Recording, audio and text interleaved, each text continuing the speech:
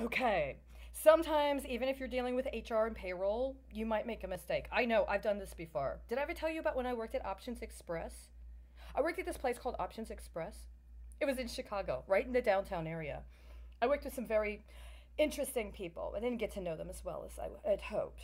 And I was there for a temporary period of time. And at some point, I got another job, and I actually recommended somebody else come in and take the job if she wanted to, and that didn't quite work out. They wanted, well, somebody with different racial and ethnic demographics than the two of us had to take that job instead, right? But I worked there. And part of what I was supposed to do was get together paper mailings through Federal Express connected to, was it Federal Express? No, it was the USPS. Mailings through the USPS for people to get their quarterly earnings statements relating to their work with them.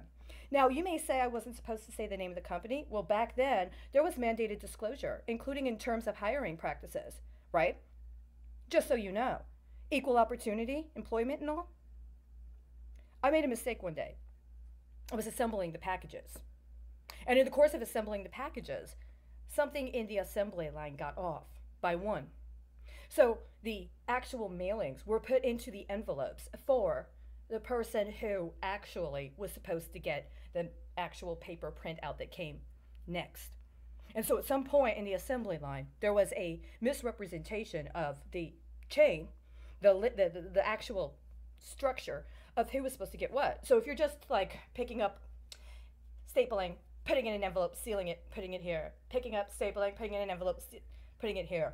Well, what happens at some point if somebody strategically misplaces one of those statements, or if somehow in the printing it wasn't checked in the course of printing them out and compiling them, something happens. Where did it break down? I mean, if you're a regulator or an auditor or an inspector general or an inspector at all, that is actually a very important question. But if you're just the lady that works the phones and does the mailings, well, what you need to do is understand it as you get there, and as you've already put them downstairs to be taken to the post office so they can go out, you realize, oh my gosh, it's mixed up. And I don't know how many of them have the wrong mailings and the wrong envelopes. So we got to get back all of the envelopes and all of the mailings. And we're going to have to go through and make sure that they're put in the right envelopes, because right now, the wrong financial information is in the wrong envelope.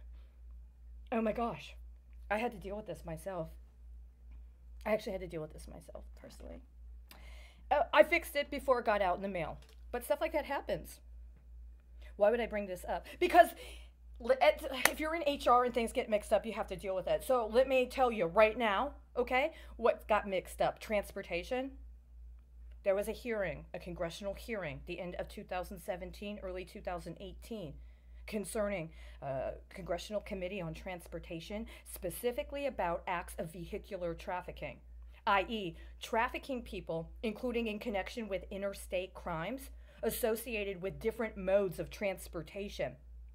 There was also a bill around that time proposed by a member of Congress, specifically concerning the transportation system and acts of trafficking.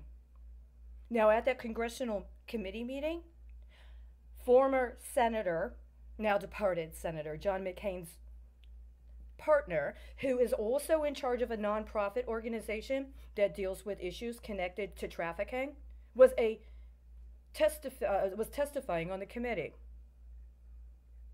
I saw it.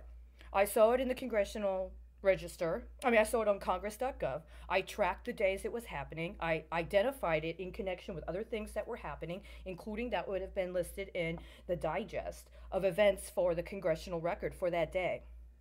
What ended up happening with that? See, that's what we're talking about. We're not in Dubai at a conference on tourism. We're in the United States trying to figure out what were the results of that congressional hearing regarding modes of transportation when it comes to interstate trafficking, right? Did you figure that somebody would be too busy mourning to revisit what their actual ambitions were? Okay. Well, what's the other matter we got? Education.